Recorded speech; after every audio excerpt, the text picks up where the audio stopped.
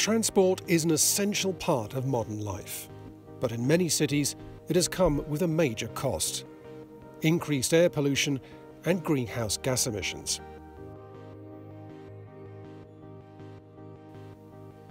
Across the world, electric transport is increasingly being seen as a solution.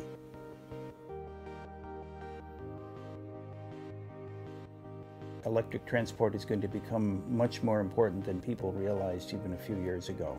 The growth projections are high and likely to be exceeded. I think every time we see a revision, it tends to be upward. As we see more and more electric cars on the roads, there'll be a lot of opportunity for data analytics and connectivity to kind of enable more coordinated charging of these cars.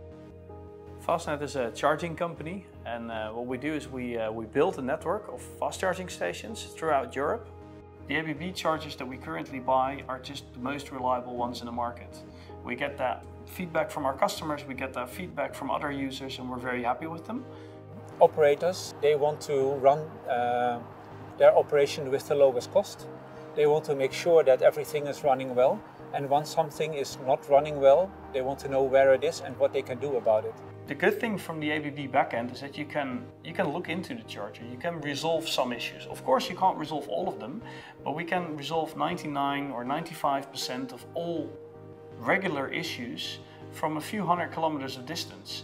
And if a customer calls in and you can help him in this way in 1 or 2 minutes, or maybe even less, the impact on the customer experience is huge.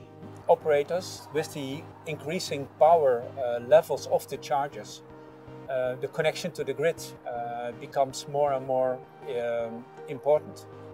So the chargers must communicate to each other to make sure that the total amount of energy which is used by all chargers at one location does not exceed a certain level.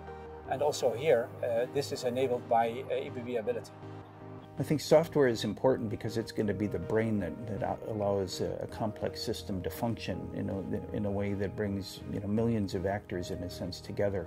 The only way I can conceive of that happening is software, and pretty sophisticated software.